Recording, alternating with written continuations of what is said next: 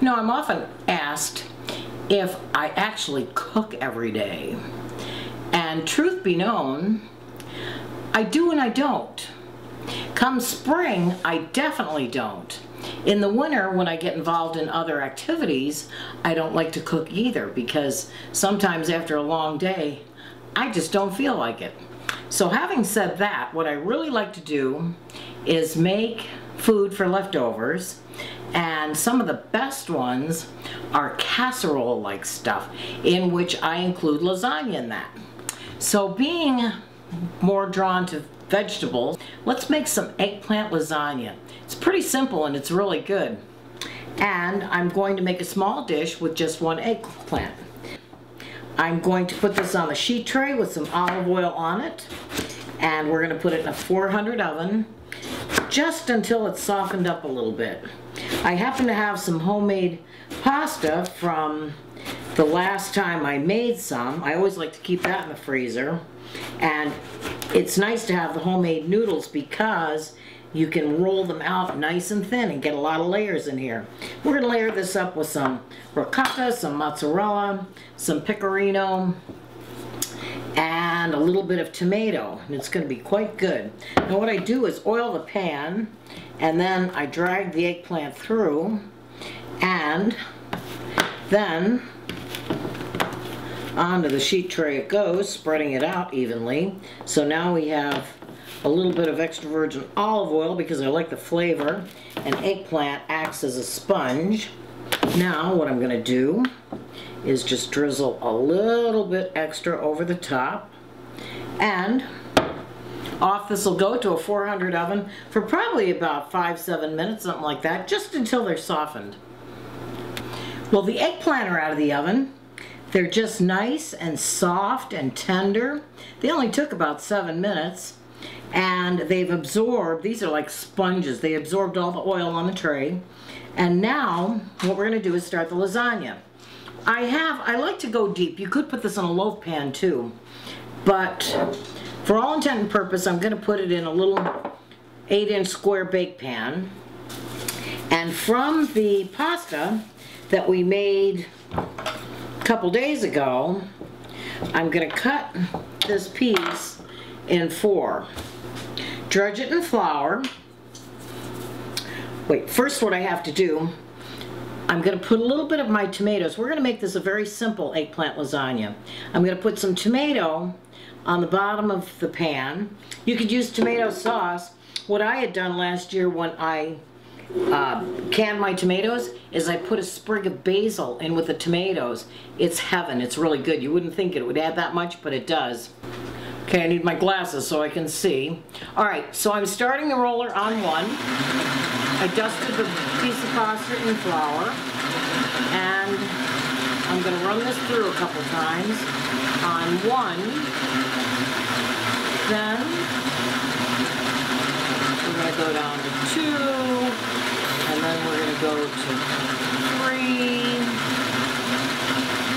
It's starting to stick a little bit, so I'm going to add a little bit of flour. Not much, just a little. Then we're going to go to 4,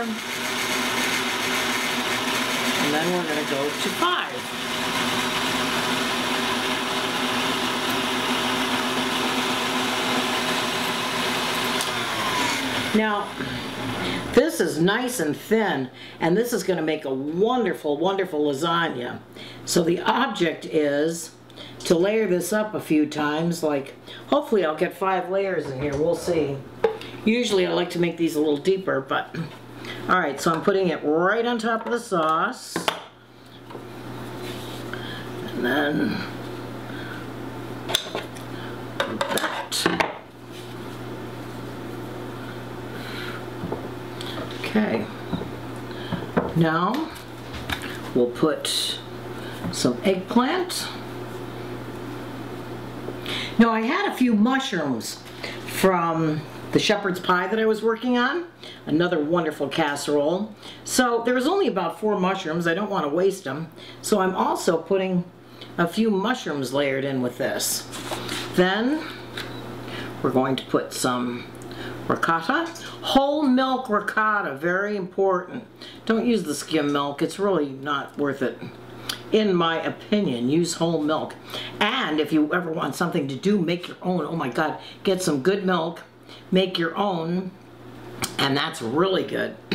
So we've got the eggplant mushrooms, the ricotta, then a little bit of mozzarella. And mozzarella is one of the cheeses that I do like to buy grated because it just won't go through my grater. It gums it up, and unfortunately, if you want grated mozzarella, you need to buy it that way. Otherwise, you could use fresh whole milk and slice it and layer it in. Okay, then I want to add a little bit of Pecorino, but you could also use Parmesan. And this should be ground at the time you're going to use it too. Okay, then we're going to put more tomato on the top.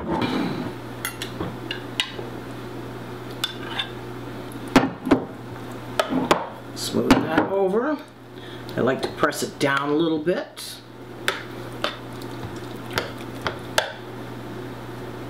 After the first layer, just keep repeating the layers until your dish is full. I'm stepping the video up because you don't need to watch that 3 times, rolling it through, but anyway, it's really good. Pack it down in the middle so that you get a nice even distribution of everything, and you can make sure you can get more layers in there. And once you get to the top, top it with the pasta, tomato, cheeses, and you're all set. All right, there we have a nice beautiful pan of eggplant with a little mushroom lasagna and 3 cheeses, and it's going to go to a 400 oven. Actually, I think this is going to go to a 350 oven for about 20 minutes just to get the heat in there, and then I'll finish it in a 400 oven for about another 15 to 20 minutes, or until it gets nice and golden. I like my lasagnas nice and golden on top.